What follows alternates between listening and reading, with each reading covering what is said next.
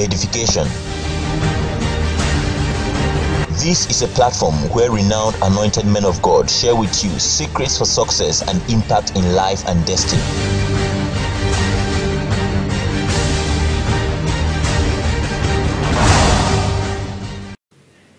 Workplace and career wisdom.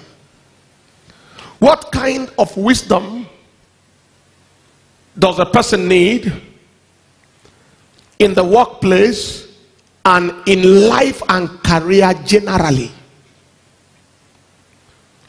It is crucial for every one of us to have enough wisdom to be successful in the workplace for 3 reasons. That is, as children of God, it is important for you to be wise enough to succeed in the work of your hands for 3 reasons. Number 1,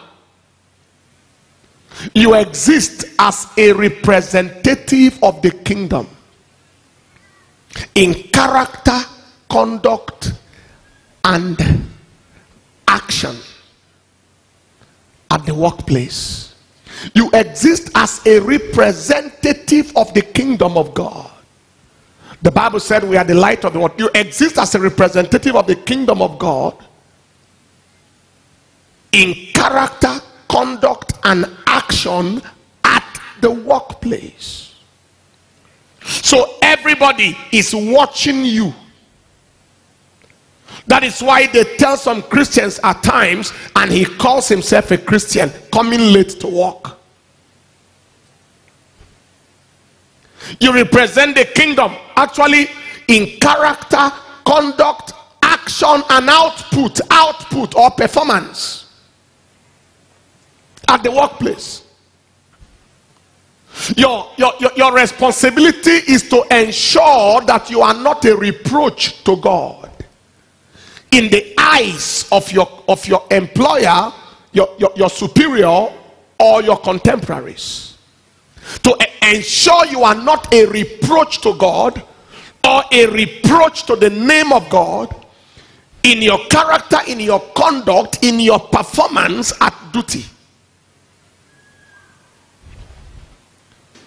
Why is it important for us to have wisdom for success at the workplace? Number 2, because you exist as a light bearer or a road pointer. A light bearer or a road pointer. Now complete it. A light bearer and road pointer for the ungodly at the workplace.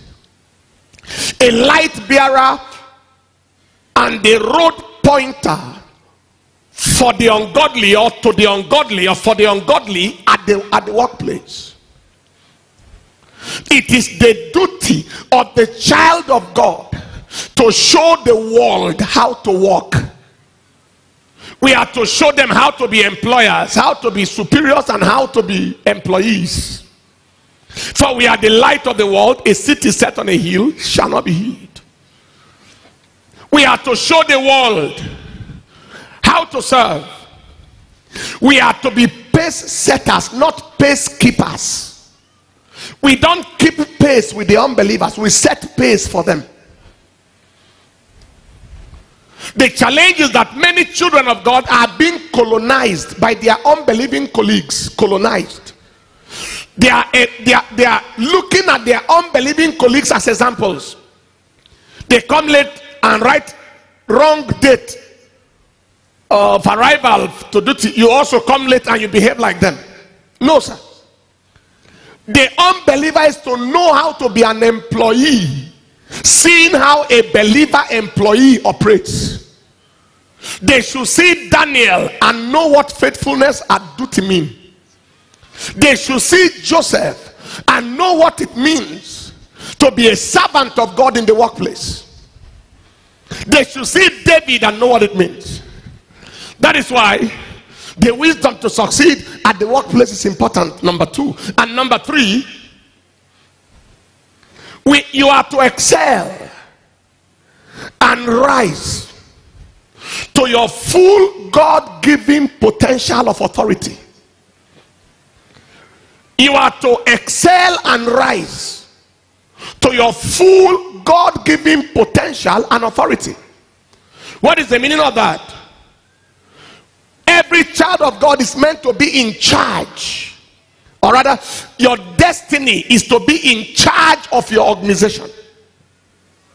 If you are a professor today, becoming the vice chancellor is your destiny. Am I communicating? If you are a businessman today, becoming a billionaire, employer of labor, industrialist is your portion. But God wants us to excel and rise and take our position of authority like Daniel, so that we can influence systems from the top down. Because we have said all the time, it is easier for the superior to influence the subordinate than for the subordinate to influence the superior. True or false? Between the driver and the oga, who can easily say, follow me to church? Very easy.